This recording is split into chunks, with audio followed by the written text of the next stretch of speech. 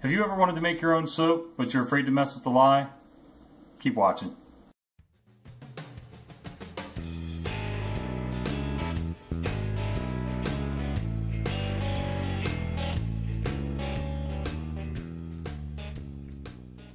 Okay, I'm going to give you a couple tips with working with lye.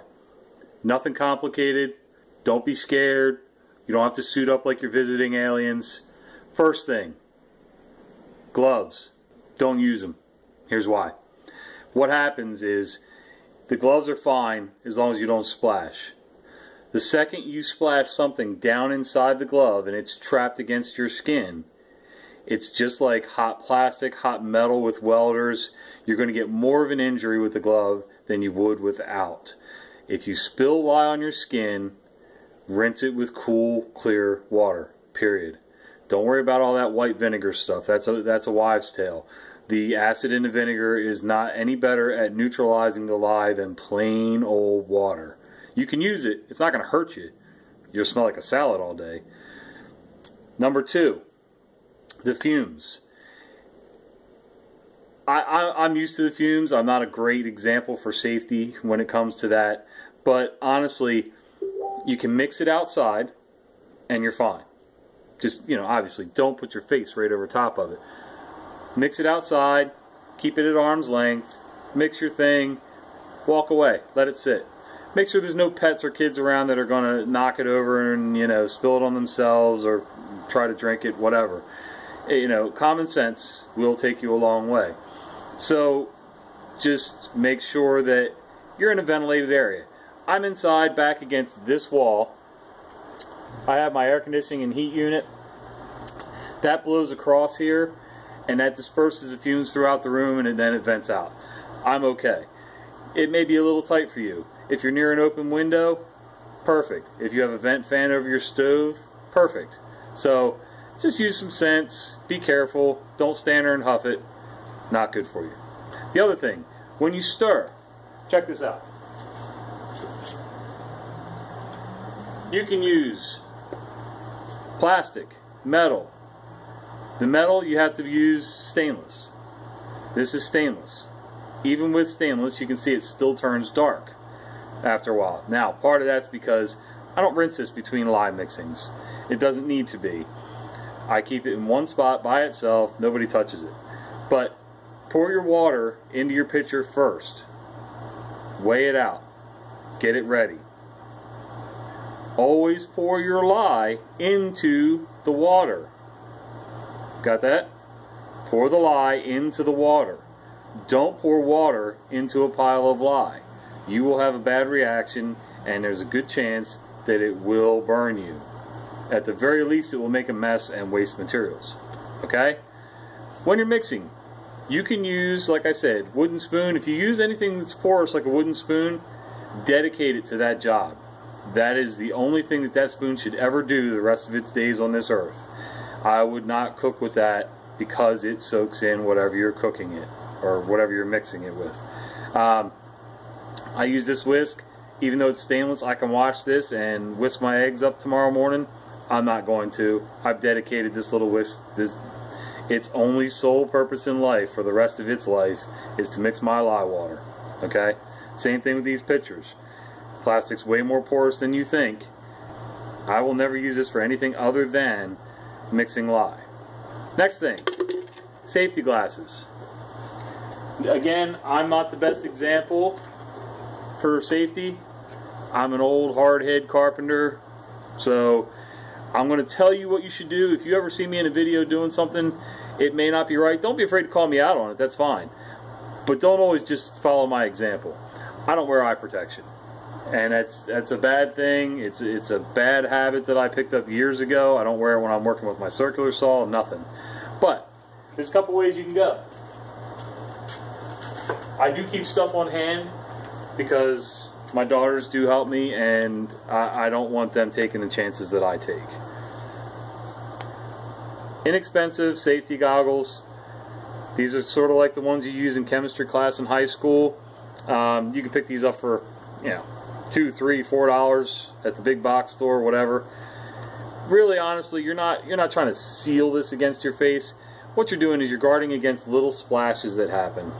You can also use regular glasses. They look like reading glasses. They may have a little shield on the side, but they're still kind of open here and at the top, and they're okay. It helps. It's better than nothing, because basically you're trying to avoid a head-on splash into your eyeball. You've only got 2, so protect what you've got. And I need to start following that. I will start putting these on. I have some vision problems. I need to go to the doctor and get that straightened out. Part of my problem is when I put this on, this thin piece of clear plastic screws with my vision. I don't know. It's clear. It should be looking like looking through a windshield, but it messes with my vision when I'm trying to read the scale, and so, yeah, I know, excuses. Let's see, anything else with lye? Keep it in airtight containers. I keep mine, I order mine, honestly, in 2-pound jars. It's easier for me to deal with shipping. It's easier for me to measure out. I can order it in a big sack and then transfer it to an airtight bucket, but then I have to open it several times to dole it out into smaller quantities. To me, it's easier just to deal with those bottles. Do I pay a little bit more? Yeah, but for the convenience, for right now, it's worth it. Something else, you didn't see this on my stuff, but I'm in a shop too. I know, I keep walking away from the camera, sorry. Okay, I used to do this at home. I had a room and a space with a workbench, it looked identical to this at home, where I kept my soap stuff. You don't see any labels on this. That's bad if you're at home. And again, I've made that mistake. I'm not trying to point fingers at you guys and act like, you know, I'm innocent in all this. Mark it, lye. Put a skull and crossbones on it. Do you remember the old Yuck stickers, Mr. Yuck, the green guy? If you've got them, put them all over the place on this thing. Okay, something that your kids are going to know. Don't touch. Your dogs, I can't help you. Just keep it up out of their reach. The good news is they don't have thumbs. Alright, so mark them. Mark them well. Keep them up out of reach. And if the kids are like my 5-year-old, little monkeys that can climb pretty much a flat, smooth surface, which mine can. It's like having a fly in the house. So, you know, mark it. She knows, even though she gets goofy and she doesn't always follow directions, she knows when she sees that sticker, don't touch, because she knows it'll hurt her. Whether it's bleach, ammonia, anything. We don't use much plant fertilizers, but you know, cleaning stuff, anything like that. Even some medications I'll mark with the Mr. Yuck sticker, because even though it has a flavor or a scent to it that may be appealing to the kid, which is to get them to take their medication, when they're not sick, if they sit there and chug a bottle of cough syrup or something that was prescribed, they're going to get sick. So, alright, this is about lye. Again, mark your containers. Keep them clear and very noticeably harmful, so that your kids will learn to leave them alone. What else? Closed-toed shoes. Most of the time, I don't know, you could go either way with this. If you have flip-flops on or something and you spill the lye, you're going to get it on your skin, go rinse it in cold water, it's fine. Closed-toed shoes. I like wearing closed-toed shoes because I tend to drop things on my toes. But if you're going to wear closed-toed shoes, wear solid shoes. Like I wear work boots a lot, so it's easy to clean off. It's not going to soak right in. The shoes that I'm wearing right now are CrossFit shoes, and they have the vented top between your toes and the laces. That's bad. That lets the liquid go straight in through that venting, and again, just like the gloves, it allows that stuff, the lye, to get trapped between the material and your skin, and by the time you get the shoes off, you're already starting to burn. Now, it's not like an acid, like a sulfuric acid or things like that, where it's going to instantaneously burn your skin most of the time. It can, but once it's been in water, odds are you're going to have some working time with it to get it cleaned off. Or if you do get a burn, it'll be more like a mild chemical burn or a sunburn, so it will heal pretty decent.